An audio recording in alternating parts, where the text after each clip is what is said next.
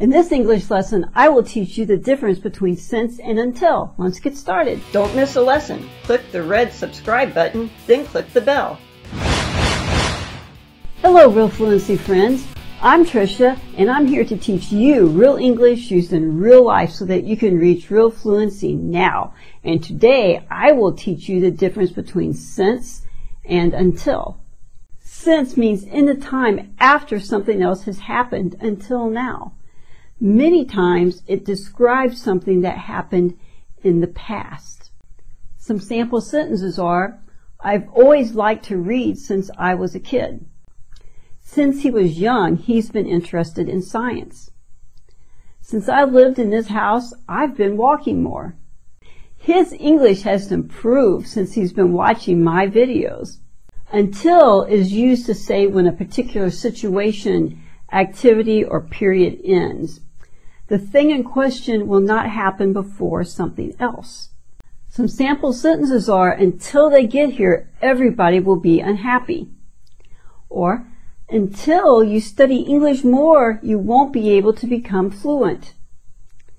He was not happy in any relationship until he met me. Alright, now it's time for the short quiz. So try to answer in the comments, or at least to yourself. The answers are in the description, but please try to answer before you look at the answers, or try to give your own answer before you look. Okay, so fill in the blanks with either since or until. Number 1, blank, the weather has been nice. I've really liked to walk outside. Number 2, blank, he stops complaining so much, no one around him will be happy.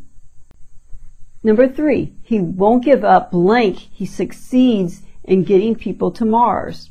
Number 4, he's been divorced, blank, last year.